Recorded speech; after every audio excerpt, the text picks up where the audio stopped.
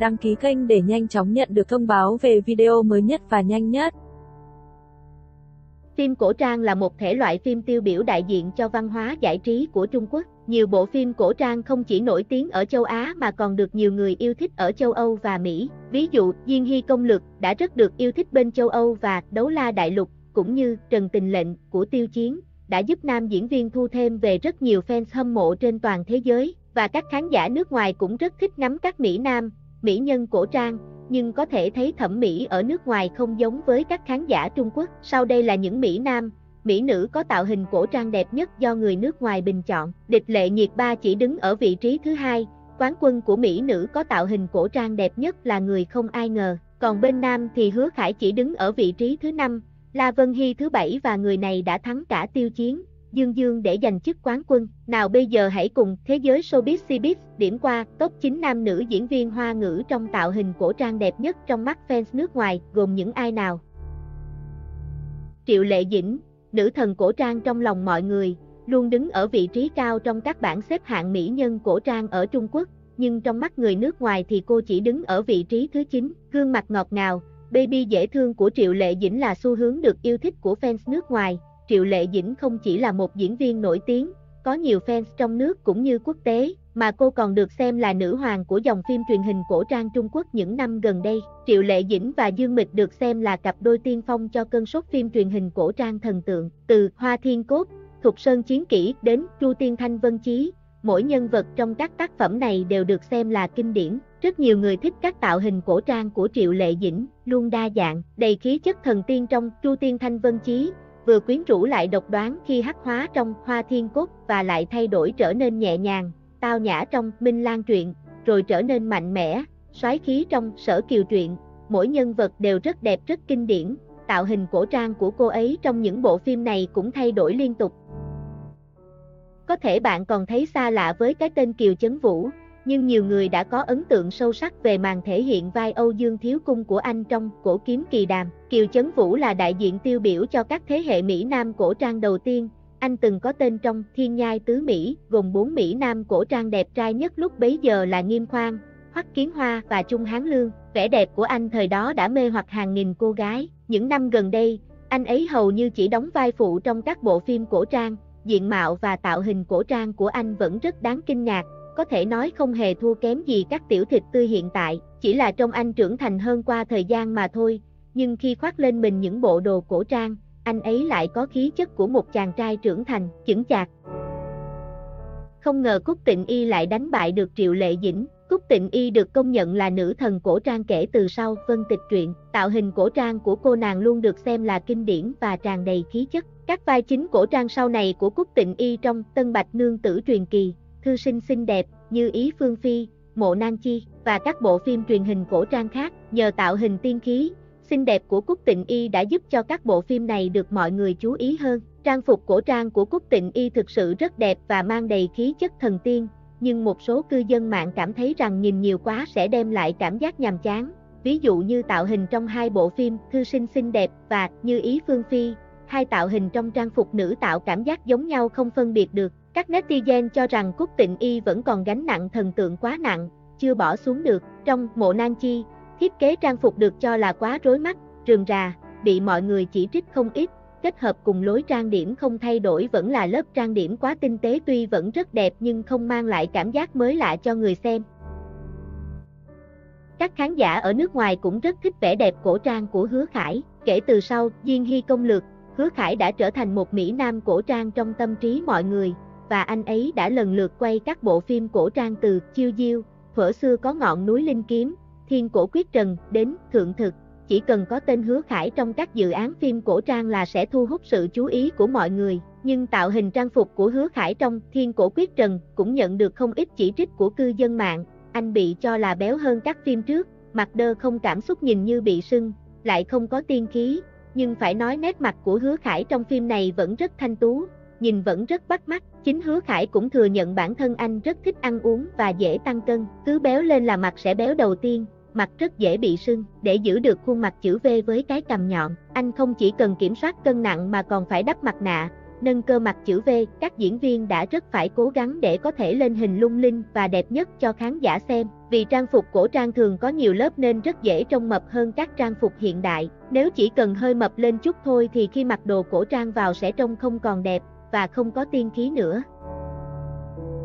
Viên Băng Nghiên cũng có tên trong bảng xếp hạng này. Vẻ ngoài giản dị và thanh lịch của cô ấy mang một nét quyến rũ cổ điển, làm cho các khán giả quốc tế cảm nhận được phong cách Trung Hoa qua con người cô. Viên Băng Nghiên trở thành nữ thần cổ trang trong tâm trí mọi người qua bộ phim Lưu ly mỹ nhân sát. Ban đầu, cư dân mạng còn cười nhạo trang phục của Viên Băng Nghiên trong bộ phim trông giống như một nha hoàn, nhưng cuối cùng lại càng hâm mộ và yêu thích cô hơn. Càng về sau cô ấy càng trở nên xinh đẹp hơn, và bây giờ Viên Băng Nghiên cũng đã trở thành một trong những mỹ nhân cổ trang của truyền hình Hoa ngữ. Vào năm 2022 cô sẽ có 2 bộ phim cổ trang được phát sóng là Chúc Thanh Hảo và Mùa Hoa Rơi Gặp Lại Người. Ngoài ra, cô cũng vừa hoàn thành xong các cảnh quay trong bộ phim cổ trang Khuynh Thành Diệt Thanh Hoang hợp tác cùng Trung Hán Lương. Các hình ảnh cổ trang của cô ấy luôn tràn ngập trên mạng xã hội, và các tạo hình cổ trang cũng luôn thay đổi theo từng bộ phim.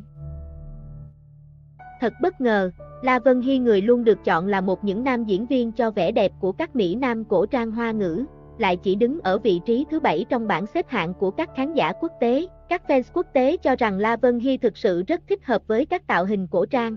Khi xem những bộ phim cổ trang của anh, họ cảm thấy đầy tiên khí, giống như đang xuyên không về thời cổ đại vậy, nhưng chỉ là vẻ tiên khí của anh chàng mà thôi.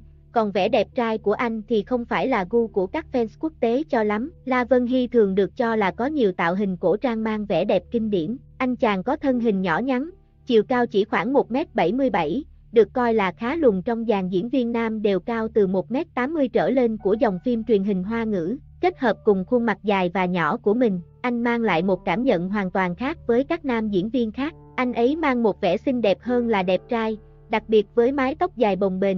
Vì vậy ai khi nghe đến các dự án cổ trang của Vân Hi cũng đều hóng chờ mong tạo hình cổ trang mới của anh chàng. Gần đây, Vân Hi và Bạch Lộc vừa hoàn thành xong bộ phim Trường Nguyệt Tẩn Minh.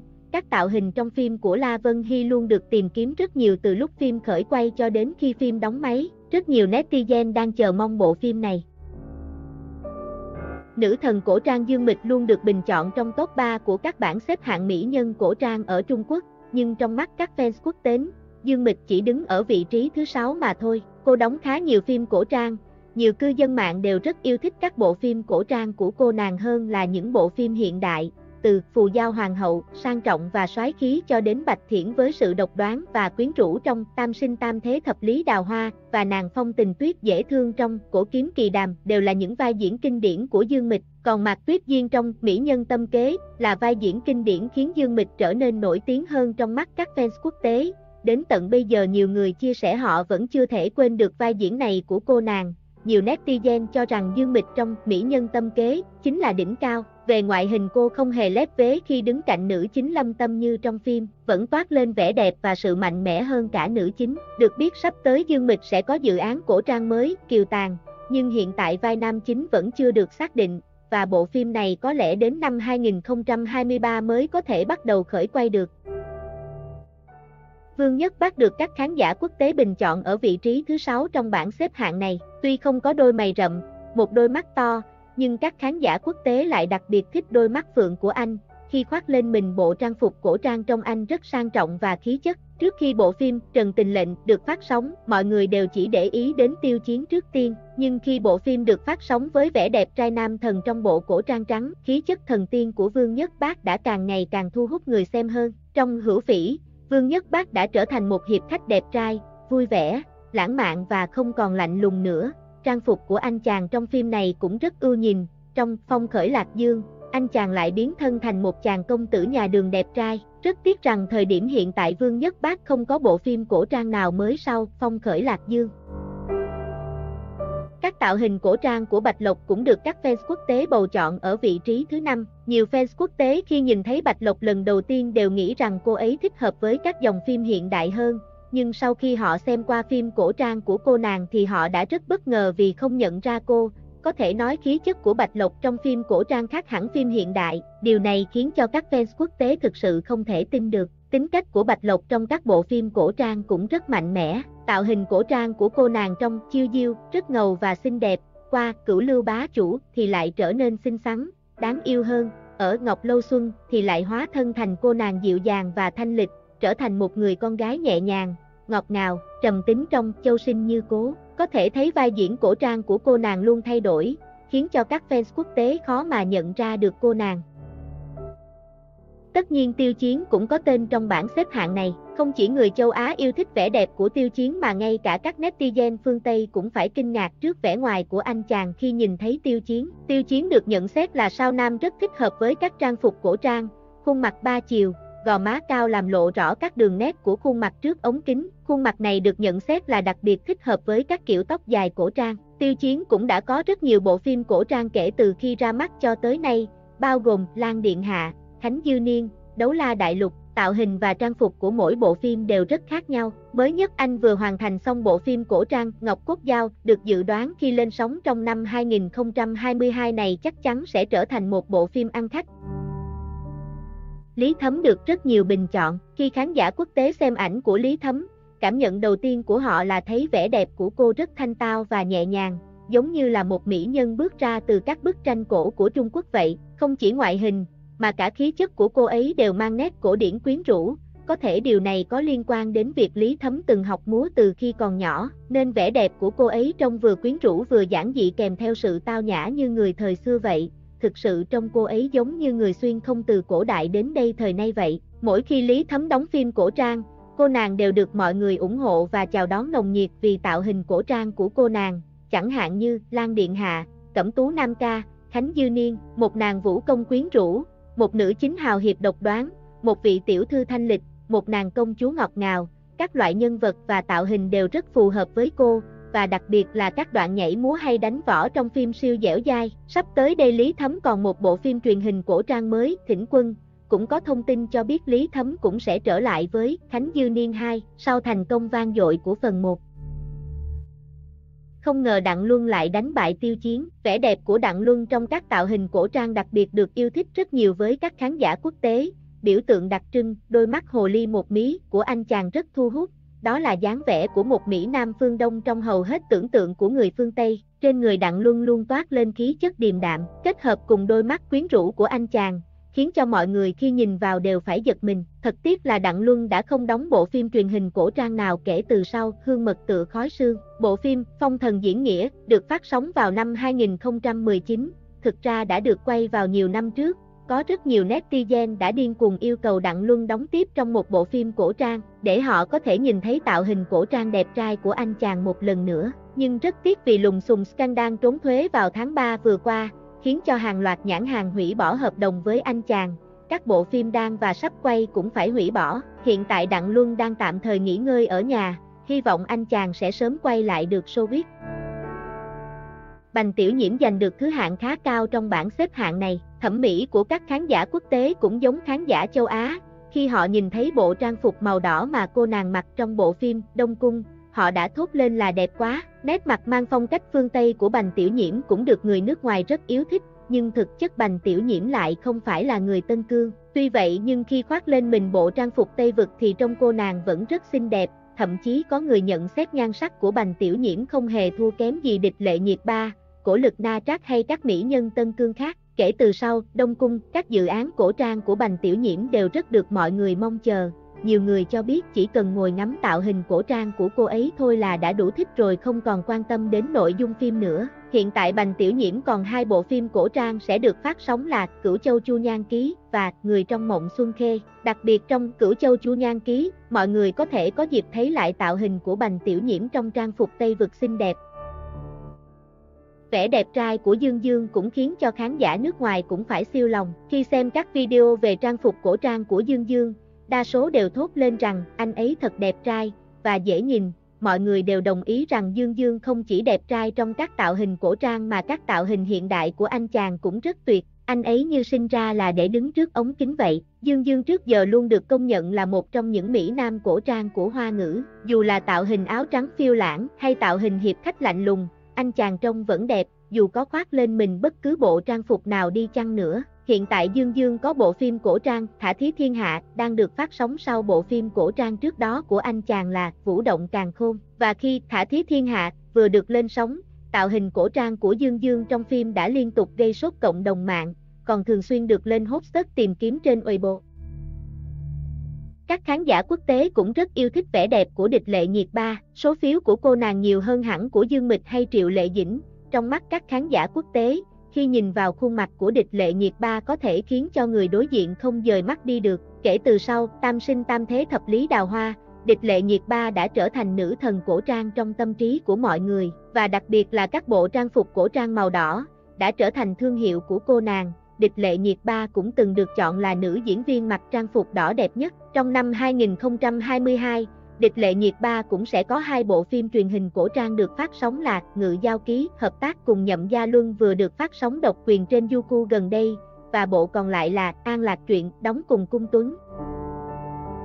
Cung Tuấn, nam diễn viên bùng nổ với bộ phim đam mỹ Sơn Hà Lệnh năm vừa rồi, đã được các khán giả quốc tế bình chọn đứng ở vị trí thứ 2. Tạo hình cổ trang của Cung Tuấn có thể được xem là IIGS, mãi mãi là thần. Trang phục cổ trang của Cung Tuấn trông vừa hiền lành lại có khí chất, nhìn rất thuận mắt, kết hợp với đôi mắt dịu dàng, chỉ nhìn lướt qua cũng khiến người xem cảm nhận được sự ấm áp của anh. Trong năm nay Cung Tuấn có bộ phim An Lạc Truyện hợp tác cùng Địch Lệ Nhiệt Ba, được đánh giá là một trong những bộ phim cổ trang được kỳ vọng nhất trong năm 2022. Ngoại hình và danh tiếng của cả hai diễn viên chính đều đã rất nổi tiếng từ trước rồi. Nhiều khán giả còn nhận xét, họ có thể không quan tâm về nội dung của phim lắm, vì chỉ cần nhìn vẻ đẹp của hai diễn viên chính cũng đủ để họ yêu thích phim rồi. Hiện tại anh chàng đang trong đoàn phim Hồ Yêu Tiểu Hồng Nương hợp tác cùng Dương Mịch. Tạo hình Cung Tuấn trong phim cũng nhận được nhiều lời khen ngợi của khán giả, mong rằng sau này Cung Tuấn sẽ có thêm nhiều phim cổ trang hơn nữa.